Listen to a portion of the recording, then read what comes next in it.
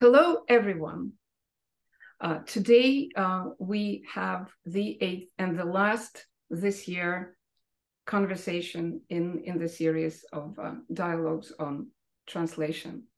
And it is a great opportunity to again say thank you to the Russian American Cultural Center, who produced all these 8 programs and offered the information support and the platform for the recordings. Thank you. And of course, thank you to all my guests, today's guest and my 7 previous guests.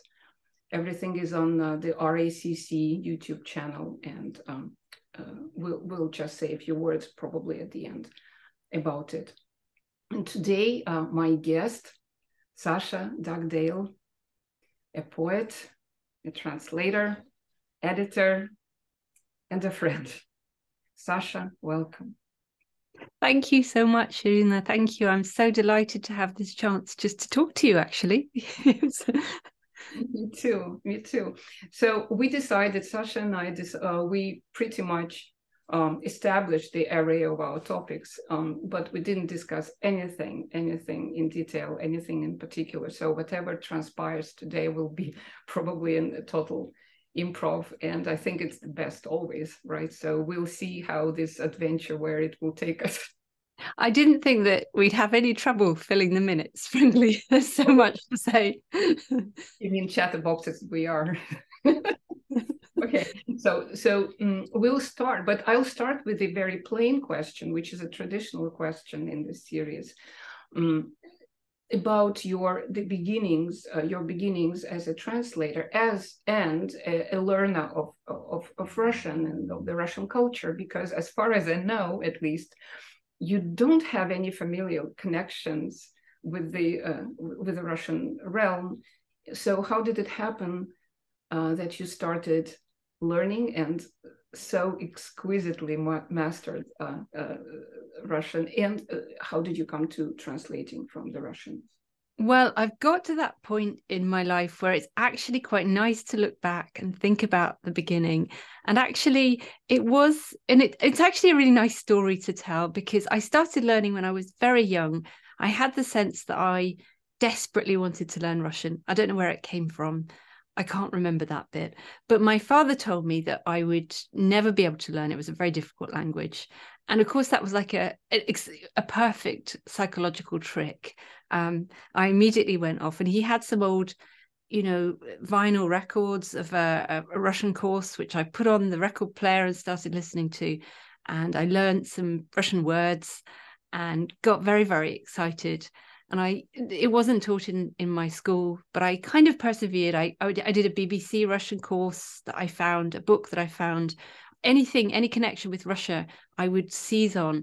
And I don't know where this kind of obsession came from, but it was truly an obsession. And eventually I did some courses with the Anglo-Soviet Friendship Society, which was in itself a kind of historical moment. It was like something from a Jean le Carré novel. They were all done in kind of strange, drafty buildings in Bayswater or Bloomsbury, and all these odd people would collect together to be taught Russian.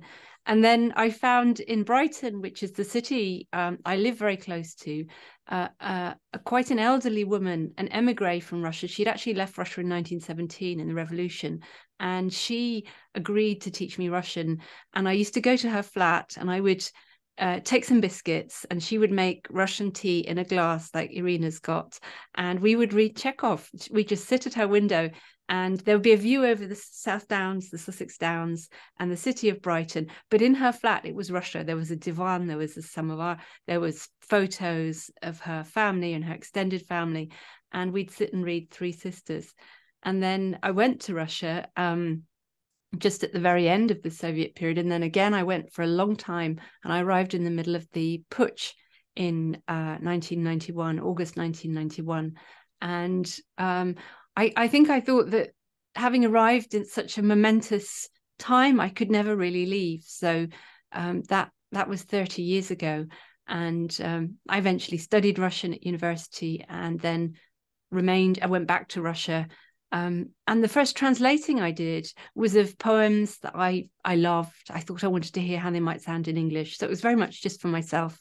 And then when I was working in Russia, I worked with a lot of young playwrights as part of a playwright development center, I suppose, called Lyubimovka. And the playwrights needed translators to translate their work so it could be shown to producers from other countries. And so I just as a favor started doing little translations of plays by young playwrights, and then carried on that playwriting translation work. So that's not such a short explanation, but that is the story of how I started learning Russian and translating. No, it's never short, because of Russian, of course, for those who don't have any family history there.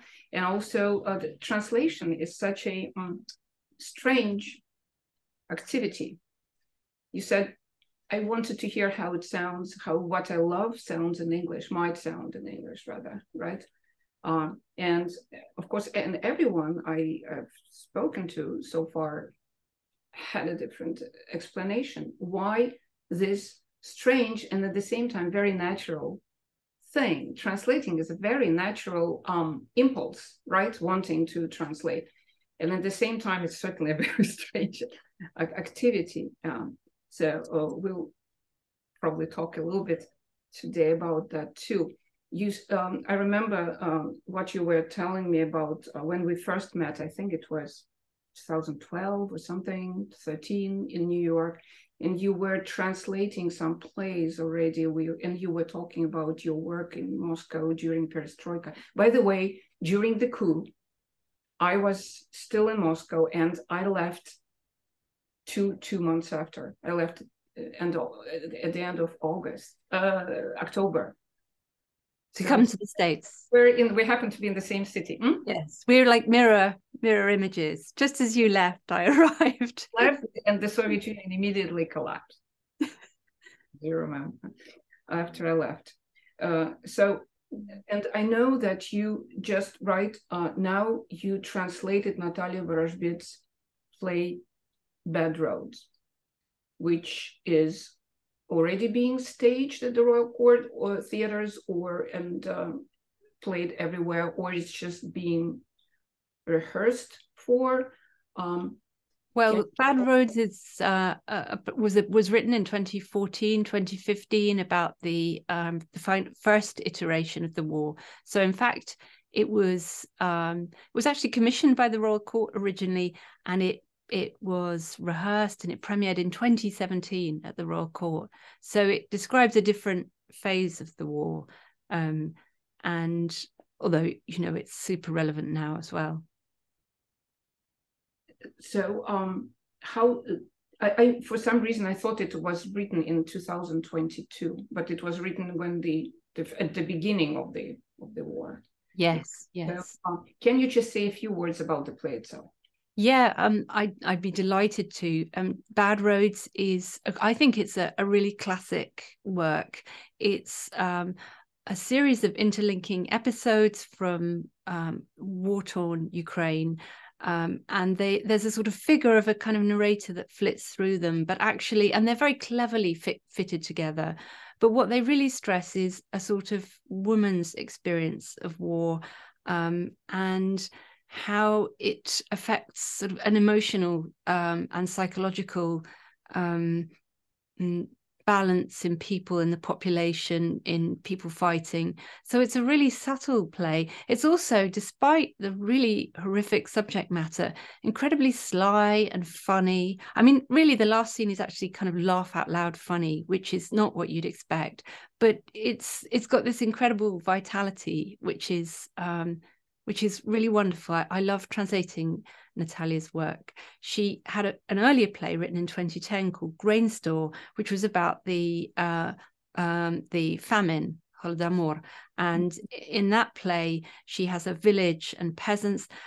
all going from being extremely rich and well fed to being very, very poor and starving. But again, she does this with such lightness of touch. It's very, very sad, but it's also exquisitely funny and lively and somehow operatic and joyful. So she's somebody who writes about these really kind of awful and momentous things, but with such lightness of touch and beauty, that it's a real pleasure to translate. I think she was. Could it be that she was there at that meeting where, in that gathering, and you were saying something from stage? I think she was there too, and I think it was about that first play that you were talking, the two of you. Could it be? That's right. We came to Brighton Beach. Natalia. It was Manhattan, I think. Well, we were staying in Brighton Beach because there were three playwrights: Pavel Prishko from Belarus, Mikhail Donenkov from Moscow, and Natalia Vorozhbit from Kiev.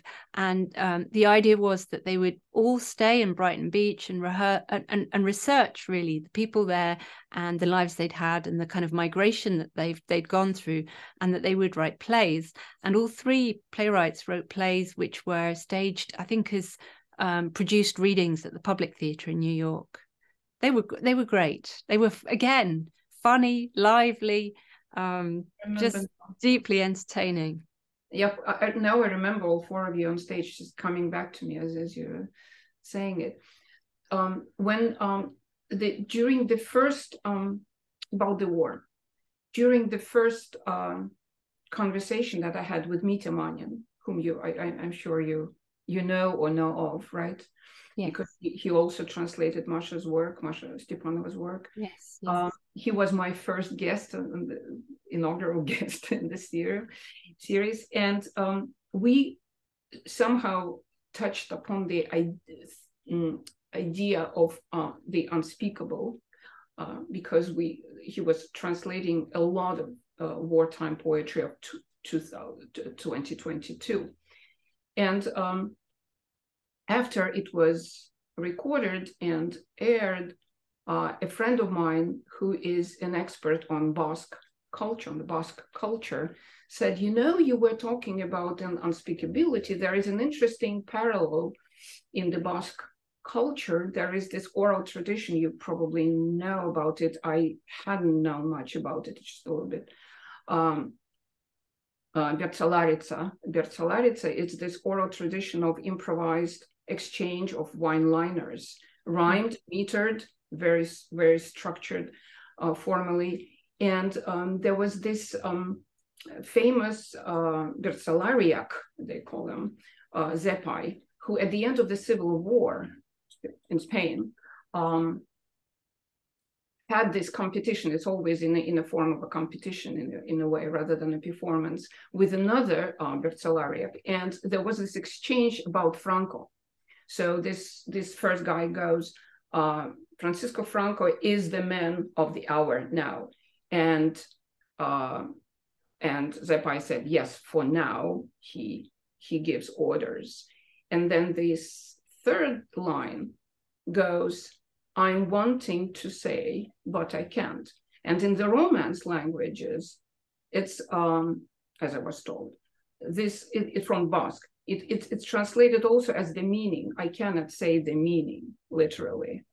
And it went on. So this is, of course, this unspeakable is slightly, it's multi-layered. It has this layer that has to do with repression and censorship and so forth. But there is also something about the unspeakability. So how do you translate anything now? Because Mitya Manin and a few, Yulia Nemirovskaya and a few friends collect this huge anthology that is now coming out in England, by the way, Disbelief.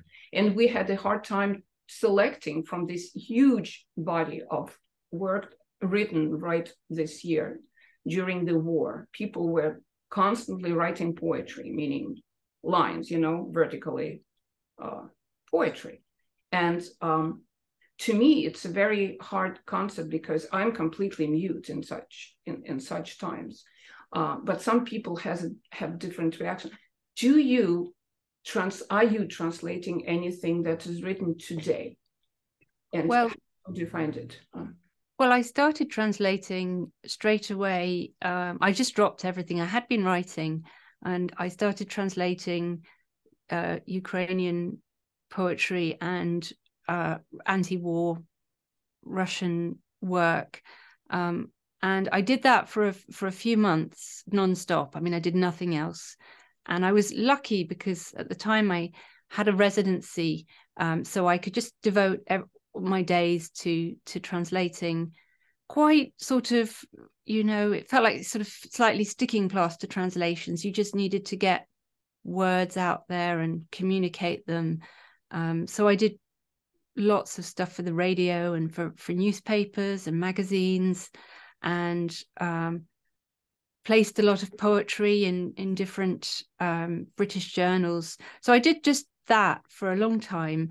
And it was a really difficult period, actually, because I know I'm talking to people who will completely understand. Of course, it's sort of was a very, very hard time psychologically, and so the need to kind of jump to and do something, to somehow occupy yourself doing something helpful, was very important.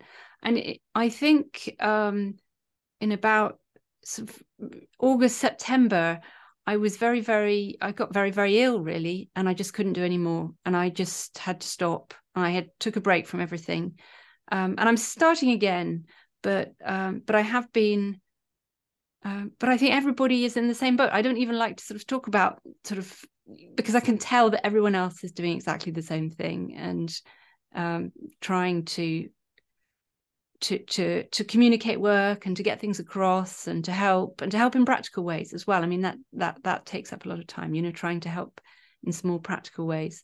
So and also to communicate with people. I realized that actually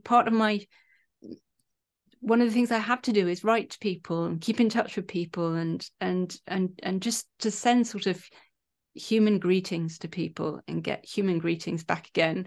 So, and it sounds ridiculous, but that seemed to be vitally important. So I don't know. I suspect that hasn't really answered your question, Irina. No, you have, because everyone. So it's a little bit like a. I'm sure there is an English, English, like real English term for that. The postal dove, the dove. How do you say it in English? The dove, that brings mail. Почтовый голубь. Yes. Well, it's a pigeon in English. Pigeon post. By the way, it started snowing here. It is here too, yeah. Just started as soon as you appeared. It started snowing, and I heard the blue jays. Wow. You're deep in the woods, aren't you? There, is that right? No, I'm very much deep in the suburbia, unfortunately. At this point, that's good. Just a forest of another kind, but. I'd like us to talk, of course, about pamяти. There is, of course, quite a few questions I have, but I'd rather have you talk about what you want to talk about. But when I'm thinking about translating a book like Maria Stepanova's pamяти, in memory of memory, I think just one step back. There was this philosopher, Alexei Grigorievich Chernyakov. You might have heard of him. He died about 10, 12 years ago, very young, in St. Petersburg. A philosopher and mathematician. I'm very fond of his work, the ones that I can digest, being not very educated in this realm. So he said once a thing that that really struck me as very universal and very applicable to what we do. He said, a philosopher is someone who can, I'm just translating now, just literally, so it's going to be awkward. Someone who needs to feel the other's worry, the other's not anxiety, and беспокойство, he said.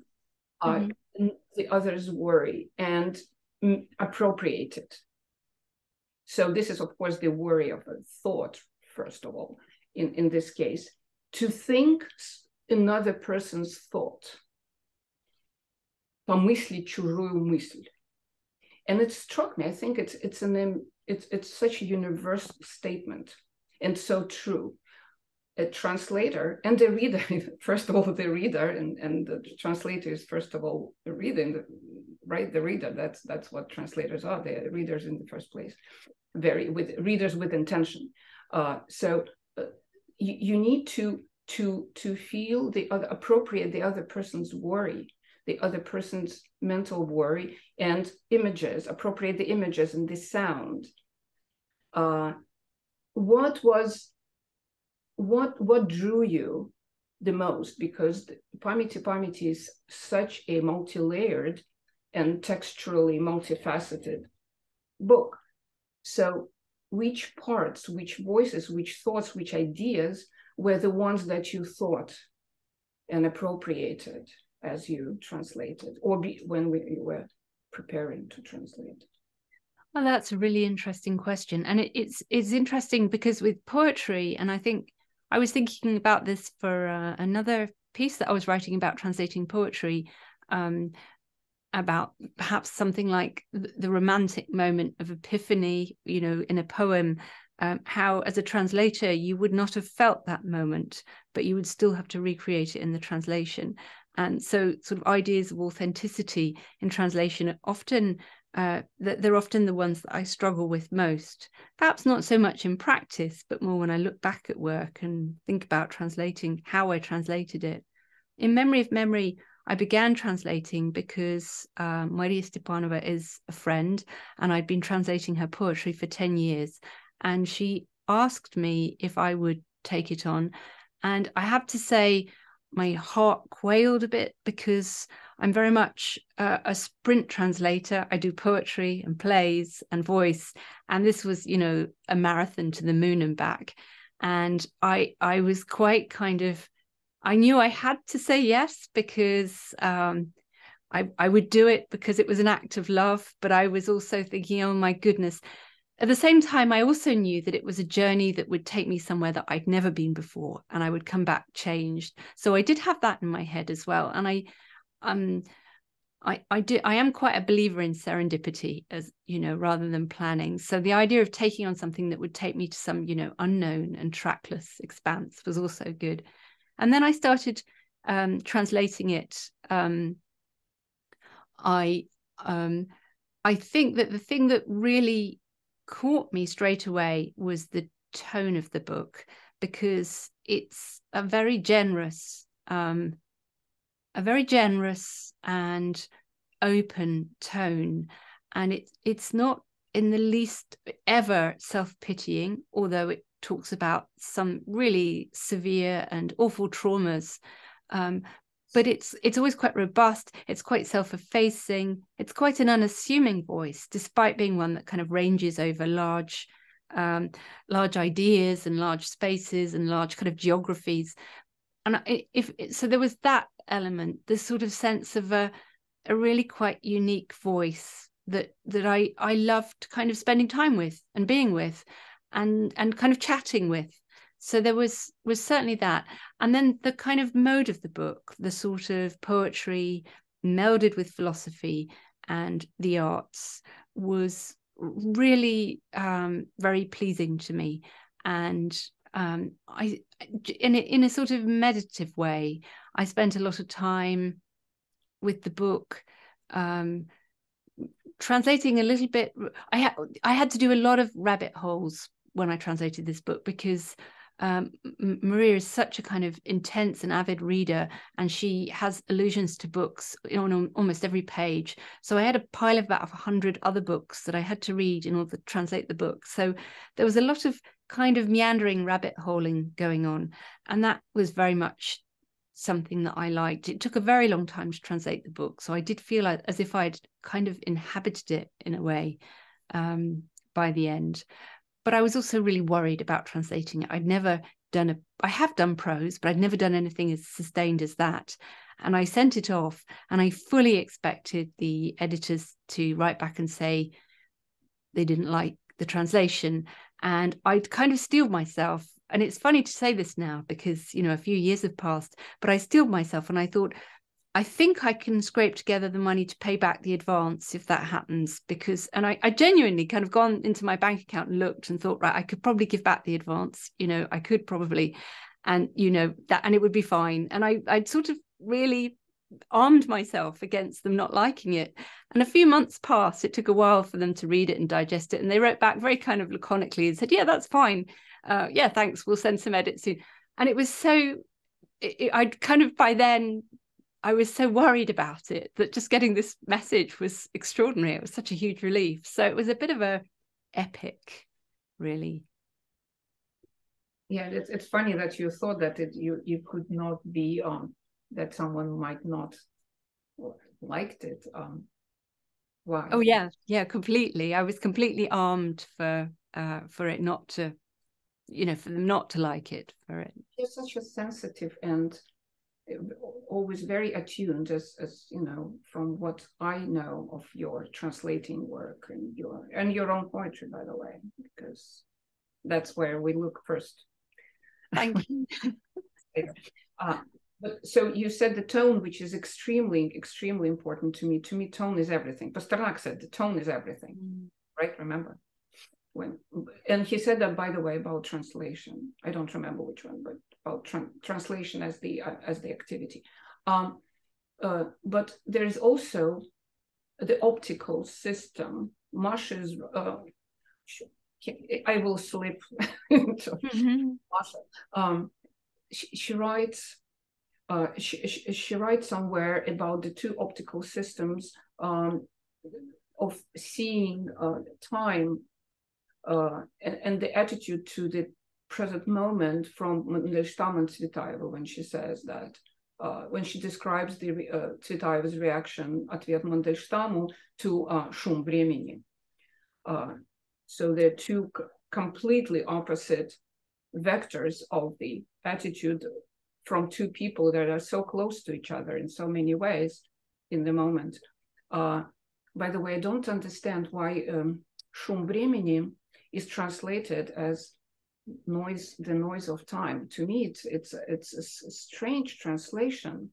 The only translation of the title that I saw, that I've seen. How would you translate it? To me, noise is not that noise. I would say sound, like sound and fury.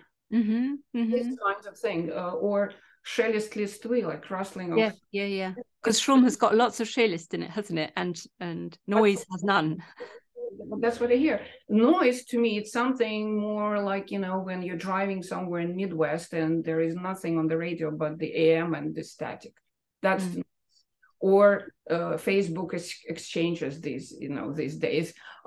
Just, you know, шумим, братец, шумим. So this kind of noise. It's more like static that doesn't, but I think that Mandelstam was referring to something else. It's like Sex and the City, you know? It's in Russian, it's invariably translated Sex в большом городе. I don't understand that. It should be translated Sex in New York. Yeah. Yes. Yeah. Because it's not a большой город, is it? So in speaking of optical systems, right? So which optics is, because in this book, Pamяти, there are different optics. It's the camera, so to speak, changes the position. So was there any most pleasurable and most closest to you? Because you said that you inhabited the book. It's interesting because Chernyakov is saying about he's talking about appropriating, just kind of swallowing something, right? You are talking about humbly inhabiting the text, which is very interesting. It's a very telling statement. I really I love the way the camera moves about, and it does. I mean, because you're quite right in that scene with Mandelstam and Tsvetaeva. Mandelstam is looking forward. He sees, you know, the forward motion as incredibly as something really vital, whereas for Tsvetaeva it's just a sort of disaster, and which was interesting for me because I've never thought of Tsvetaeva in the sort of nexus of time, but when I read that, I suddenly thought, oh, Tsvetaeva is kind of looking backwards, which is not really true in other ways, but certainly is in that moment. But of course, could it be said that she was seeing far more clearly? And I think Masha at the end of that passage just says, you know, that they both ended up suffering so terribly that there was no, you know, both directions, both vectors were impossible. And one of the things I think it made me do was, and I've done that this year a lot as well, so it's been a passage of time for me when I've done, is kind of recalibrating how I think about history and what has happened. And it's incredibly exhausting, actually, to throw up every sort of conventional point of view and to recalibrate. But I had to do that constantly while I was translating Poemice. Everything is very slightly slippery, because I think that in some ways the whole point of the book is that you can't capture the past, and yet you have to try at the same time. And so that sort of paradox, I'm so sorry, my dogs are barking now because someone's just come. I don't know if you've had any other pets on the series. I have a dog, but he's in the other room. Oh, that's a shame. Well, I'm sorry. Yes, so the sort of the changing of the vectors and the way of perceiving history, all of that is it's kind of disturbing. You talked about sort of troubles and the worries that translators have to feel. I felt that very, very much. I felt very sort of stirred up and troubled as I translated, and I felt in a sort of state of constant kind of slight anguish almost. That was partly about capturing it and partly about experiencing it at the same time. Being it, yes. Yes. You become it. And you said that Tsvetaeva and Mandelstam, they ended up pretty much in the same place in terms of their human sufferings, but the impetuses of both texts are opposite. And Mandelstam, as we know, didn't care much about the family history and all these, you know, this culture of that your teacher of Russian had, you know, photos on the walls and family albums. He really didn't care much for that kind of past, right? And of course, Tsvetaeva had a different approach. And it's interesting how it all interacted in this conflict in a way. But speaking of two opposite vectors, Pameti is a very symmetric title, right? Symmetrical title. In English, because of the prepositions, it's not as symmetric as here. And on the cover of I certainly have a Russian edition, so we have, it's also like two wings of that semi-angelic figure. So it points in opposite directions. So there is this, speaking of Шум времени, because we already mentioned it.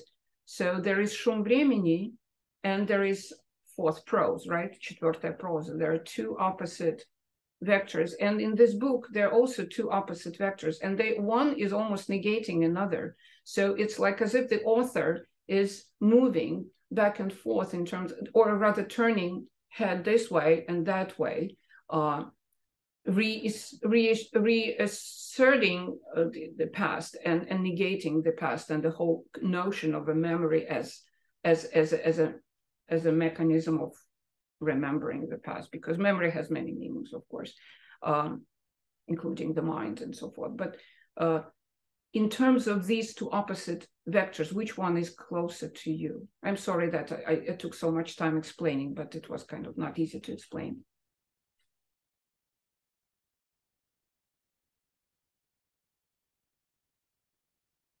Oh, we don't hear you. We don't hear you. Ah, you know that? Hence the puzzle look. I thought it was my question. Now I see that that's the audio.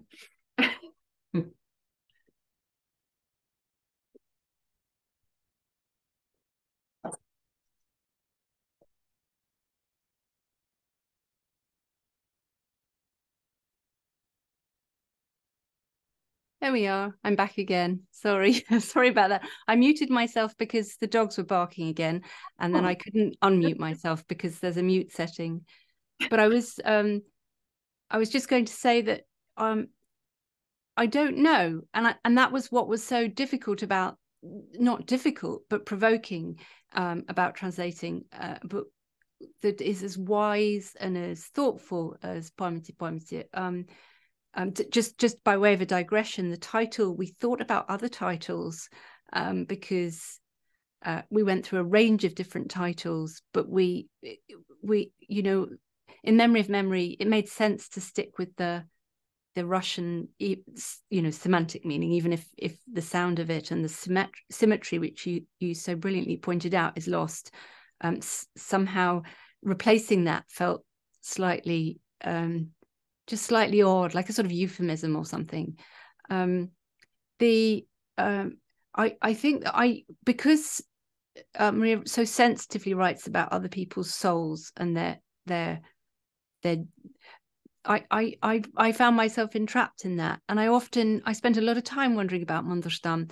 My friend Andrew Kahn has written a book about him where he talks about his incredibly very pro-communist Soviet articles, and the fact that he was very engaged at points in what was going on in the system that would eventually destroy him, but that the drive forward to the future was so important to him, and in his poems as well, obviously. But and you kind of apply that to now often, don't you? I mean, I'm sure everyone does the same thing. You kind of, I see that politics is a sort of framing of a philosophical outlook or a temperamental outlook, and to some extent, how we think about history or how we think about time passing is a matter of our own personal histories and our own temperaments, and so I spent a lot of time with these thoughts. I mean, I was translating Tsvetаева as well, or I did after that. I translated Mighty Musica, My Mother and Music, which is interesting because it's very similar to Mandelstam's prose in that it looks right back to that period of sort of end of bourgeois, end of pre-revolutionary Russia in a very different setting, and it's difficult because I don't think Tsvetаева in Mighty Musica particularly is talking about a period that she wants to preserve. She's talking about something that also moves forward, and a sort of a past that she in some ways seems really wants to escape from and break up and fragment. But so I haven't answered your question at all. All I've done is I've Oh yeah. What I meant that was that Mandelstam in Шум времени, as Masha says, he nails the coffin with the past, right? Yes.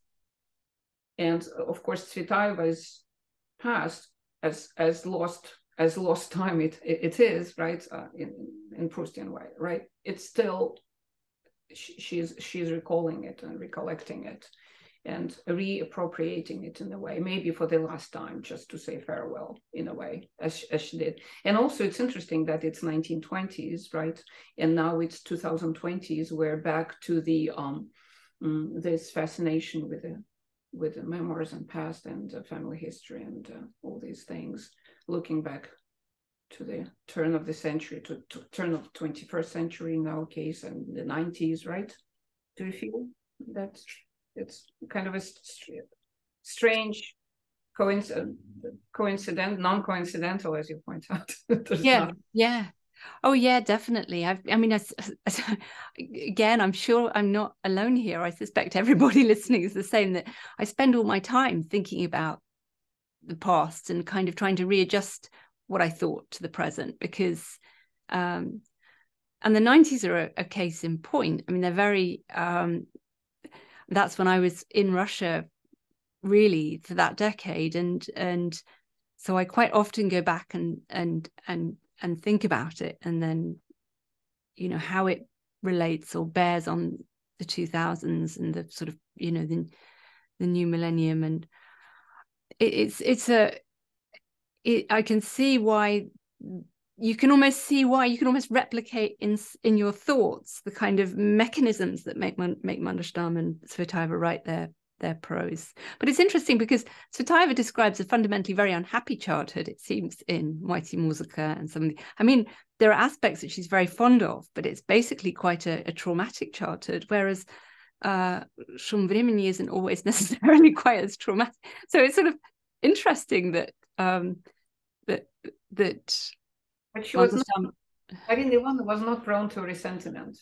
She never victimized herself. That's what we liked. No, she was very yes. So it's not even that we think about the past again, but it's how we think about the past again. Yes, because it's not it's never closed. How we rethink the thinking about the past again.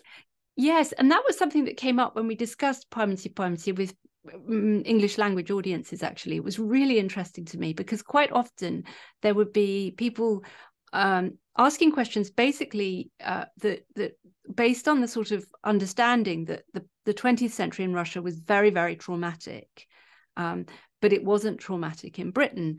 And I thought that was fundamentally absolutely flawed because, you know, I mean, there are obviously different levels of devastation, but there are so many people living in Britain today who will have gone through very similar experiences in various parts of the world and come to Britain, or there'll be people who grew up in Britain who went through maybe the Blitz or something that's deeply, deeply traumatic, or who lived in absolute poverty for much of the 20th century. So the idea that, you know, suffering happens in Russia seemed to me to be quite common, and it started to feel like something that I wanted to sort of slightly address, because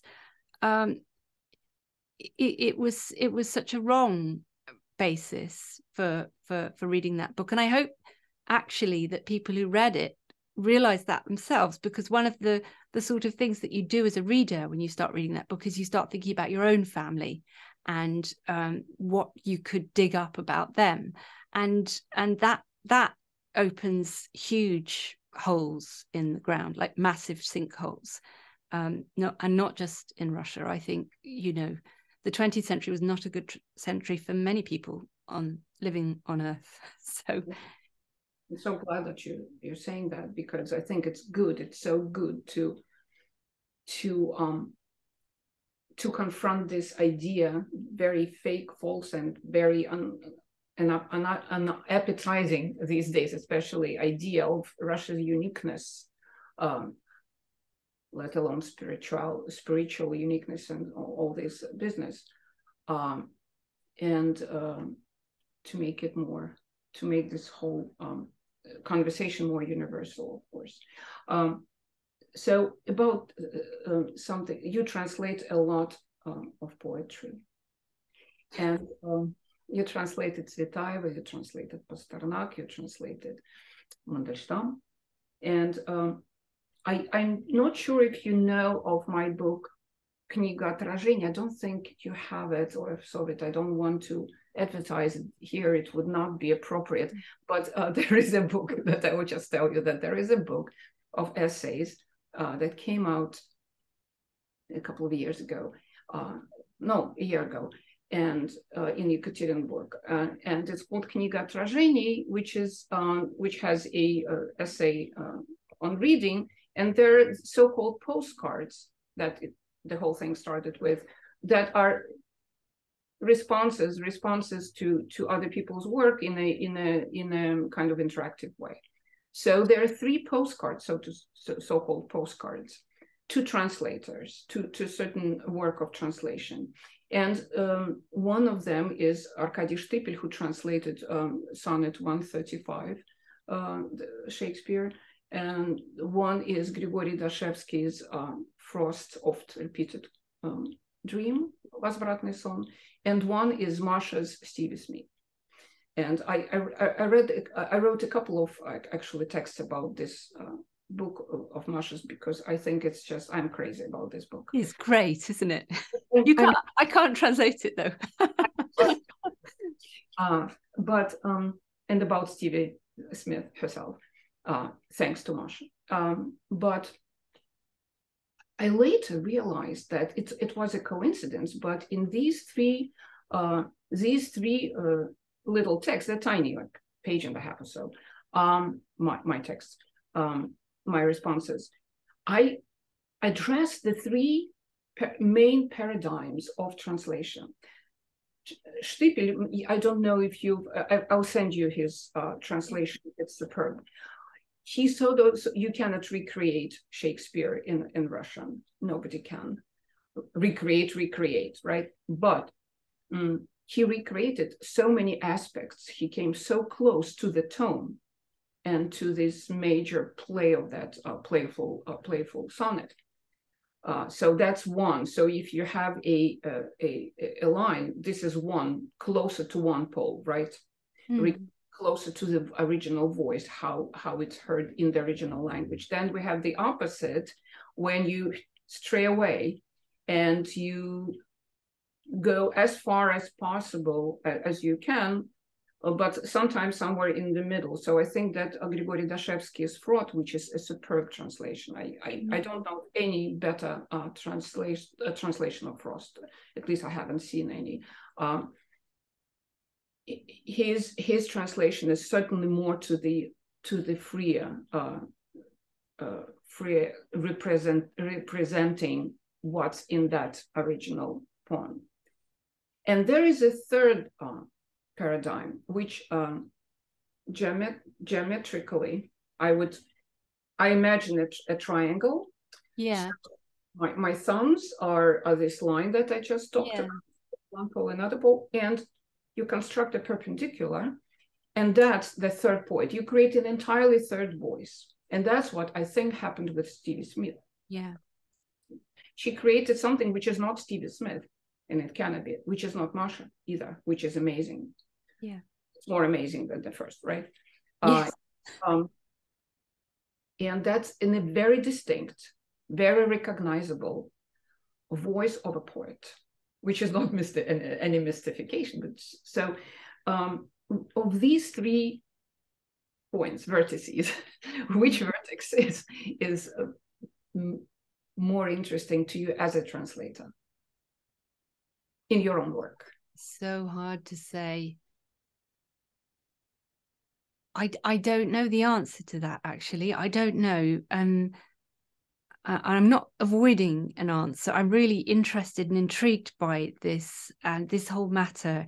And I think that when I translate, there's an extra, I suppose, I like to I don't know. I don't know, actually. I really don't know. It's so hard. And I wonder if it's not for the reader in the end. The sort of feelings you have when you're translating, they're quite akin to a sort of human relationship sometimes, a friendship. I like to translate friends, you know, real friends, living ones, but also dead friends, people I imagine to be my friends. I like that feeling. I like that sense of a kind of republic of letters through poetry translation. And so I like to feel held in that relationship, however it is. And I think that that's probably the kind of closest I can come to an answer. One of the things that worries me is the question not of influence, because of course, if you translate somebody, you use your voice to translate them. Your voice is completely changed by the act of translation. So of course, it's impossible to talk about, you know, do they influence your work or not? Of course, they absolutely do. your voice is changed by speaking, you know, with them, with their poem. But the one thing that seems important to me is to acknowledge that in yourself, and to have some sort of sense of maybe like kind of some sort of internal honesty about it. But I don't really have an answer. It's such an intriguing question. And the other thing I'd say is all three modes seem deeply appropriate to me. I don't, as you, I don't have a sort of view based on kind of some sort of aesthetic or moral hierarchy there. They're all perfectly appropriate ways to work. And then there's the other part, which is perhaps it depends on the day, the poem, how you're feeling, what's uppermost in your mind, you know, what you've been dreaming about, all those things, what you've been reading as well, what you've been reading. So there's all sorts of other factors that play into it. I'm saying in the same way. I wouldn't probably the third one, the Stevie Smith one, or so to speak, the paradigm. It intrigues me, and it's just it's exciting. It excites me. Yes. But and I'm not a translator like you. I really translate very little, and I'm just the outsider. I'm just the onlooker. And yeah, but to me it depends, right? It depends. But the reason I asked was also because you have those three variations, very free variations, that are it's if you I once came up with this idea of an original as a little cloud that casts shadows on the terrain of different texture, and you know, on the water and on the terrain, and the terrain has different texture and different color, so it creates different variations, right? Reincarnations of that little cloud. And then I thought, and then by the way, I read somewhere, even I think Grigory Dashevsky wrote something, and I was very disappointed that someone else came up with this brilliant idea. Then I thought that, well, the cloud actually can disappear. Облачко растаяло в синеве, so to speak, right? But the translations are there. And sometimes it's very even hard to tell the variation on which exactly original, quote unquote original, because there is no original, right? We agree. Mm-hmm. Whereas the original, there is just reincarnation, and this is the thing, you know, the way, you know, Hopkins would say that it does what it does, right? It is what it does. Mm-hmm. Can you share with us? You wanted to maybe the Hamlet. Yeah, Hamlet. I can say that Sasha sent to me a few links. So I need to be allowed to share the screen. That's Ramon. Could you please make this multiple thing? You can give permission.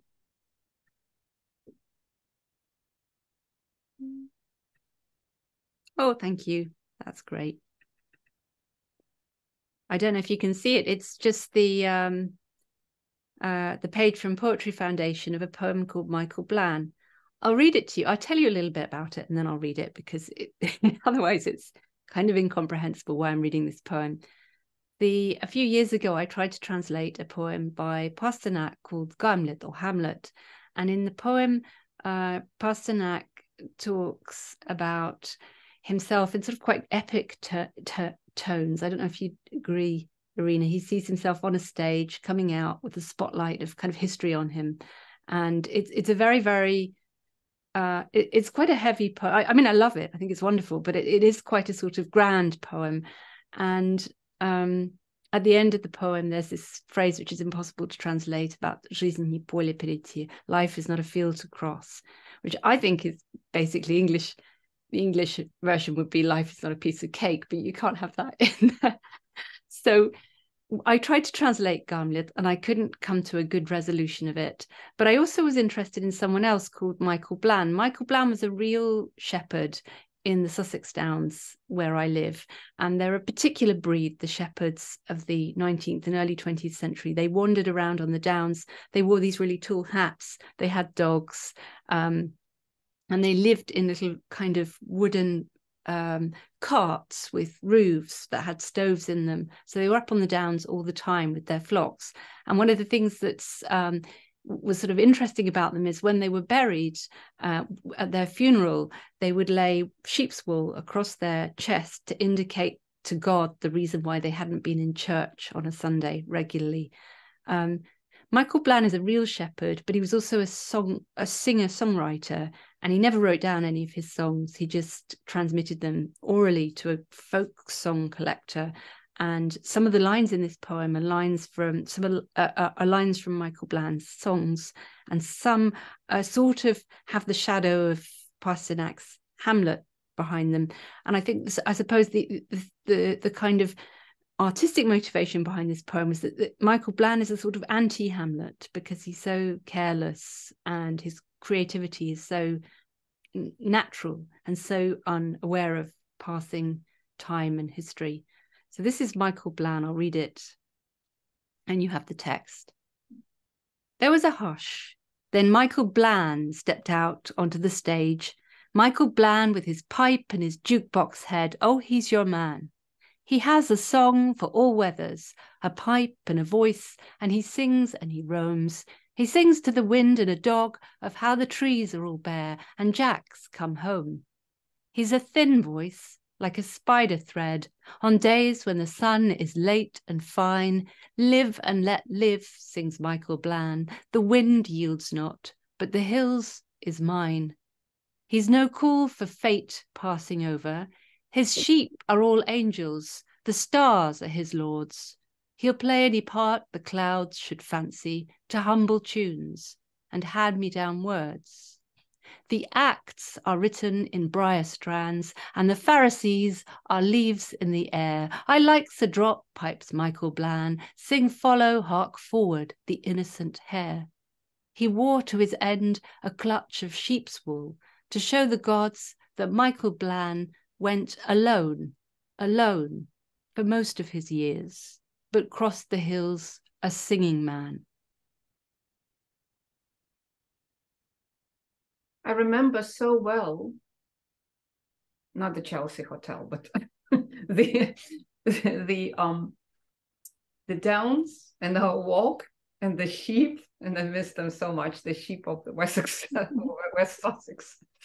And I tried to, when you sent me this poem, I didn't know who Michael Bland was, so I tried to look him up, and I found some photography, but certainly not the shepherd. There's a little archive to his singing in a local museum. I doubt he's on the internet yet. I couldn't have found it. I think it's marvelous. I really like that poem, and the way you deal with Pushkin. I wonder if you ever wanted to translate Kamenny Gost. I would really love to. I've never been brave enough to translate much Pushkin.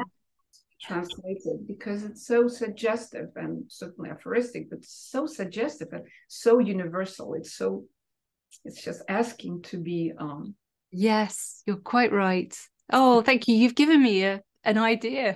yeah, this is just, it needs to be done. So before we just turn to, we only have a few visitors. Guests. So I don't know if we'll have a lot of questions. I guess my final question, unless you want to talk about something else. So this is, remember I said that translation, of course, I need to constantly defend this whole notion of translating and come up with justifications in a way. So, and of course, the easiest one is the art of variations. And I'm, as you might remember, fond of jazz and music in general, which is based on the art of variation. So you take a composer and you take another composer who rewrites it for a different instrument, right? And it's just Baroque, classical, any period you have splendid ideas. List transcribing all symphonies, Beethoven symphonies for the piano and so forth. And Mozart, Greek. I don't know if you know this sonata Mozart. It's Mozart, but it's Greek, and it's for four hands. It's just an amazing piece. So yeah, but that's kind of easy. This is too easy a thought to think it for too long. So I decided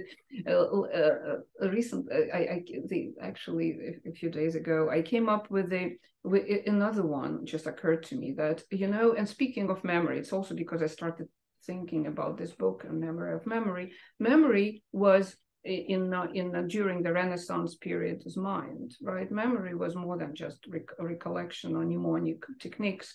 It was the body of something that we retain.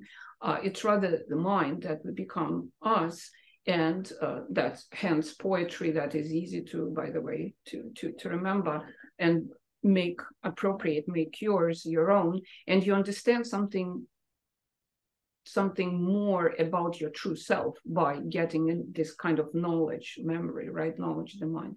So it was described during the Renaissance in terms of light.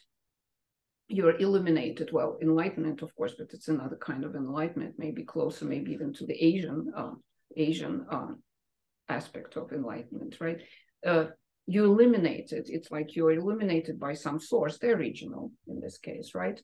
And some people, I thought, just absorb it. But some people whose albedo is high, they really want to give back, to reflect, like lux and lumen of the two kinds of light. So I thought that maybe this is why some people translate and some people don't really have this impulse to translate, because some people, including you and sometimes me, have this urge to reflect after receiving, being illuminated, after being lit by some source, to retranslate it into the world, which you pretty much said at the beginning when you were talking about some poetry that you wanted to hear it in English, to retranslate it back. So would you agree? And by the way, you work at the Modern Poetry and Translation Journal as an editor-in-chief also. Yeah, I think that's right. But then some people do both, and some people do both. So I'm not, because there's a really big translation, a big tradition, and particularly in English language poetry, one that I find a little difficult, where people who are completely monolingual sort of take poems and translate them, and then it's not that they try and pass them off as their own, but the sort of glory of the poem seems to attach to them, and I find that slightly difficult, because it's someone else's light and not mine, and that's really important. That's a kind of article of faith with me, that it's not my light, to use your metaphor. So I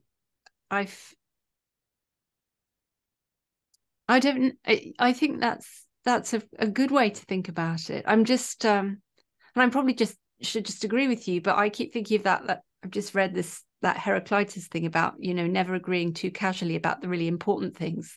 And but there is something, and perhaps that is a little bit perhaps what's no, I won't go there, because I'm thinking on the hoof, and this is all too interesting, and I need to go and digest it a little bit, and then.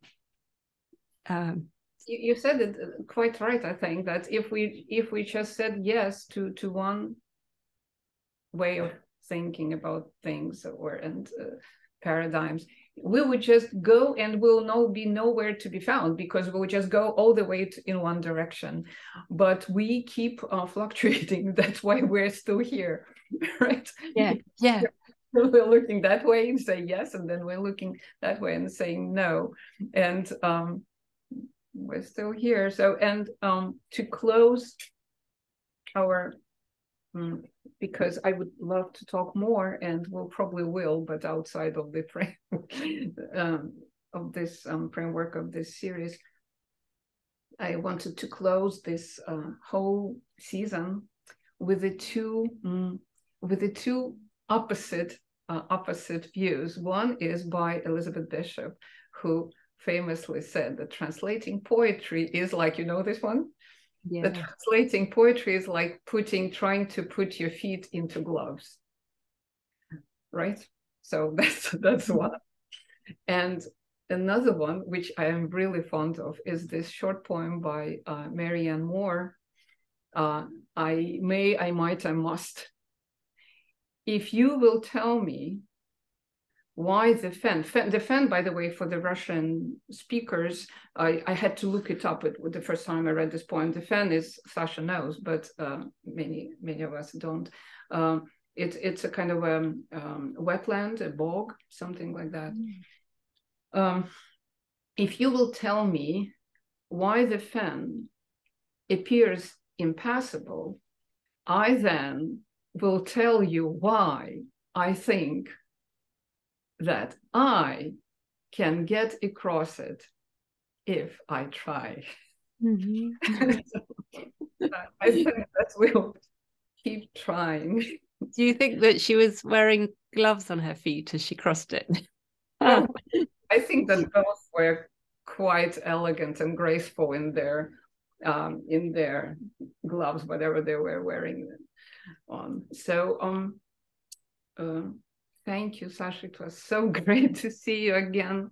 Thank you, Irina. And I just wanted to say how it was wonderful to talk to you, but also extremely, it was just illuminating, to use your phrase, to read your poems in your book. And they were just beautiful poems, and they're in stunning translations.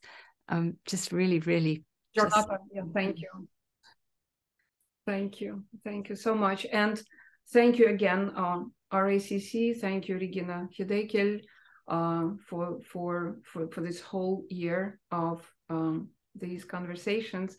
And thank you, Sasha, for being this final, the symphony, the drum beat in the symphony.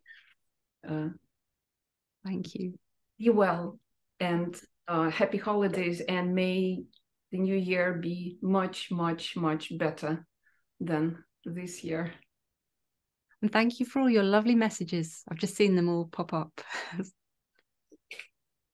Oh yeah, I want to read them before we close the window, because then we'll not see them, right?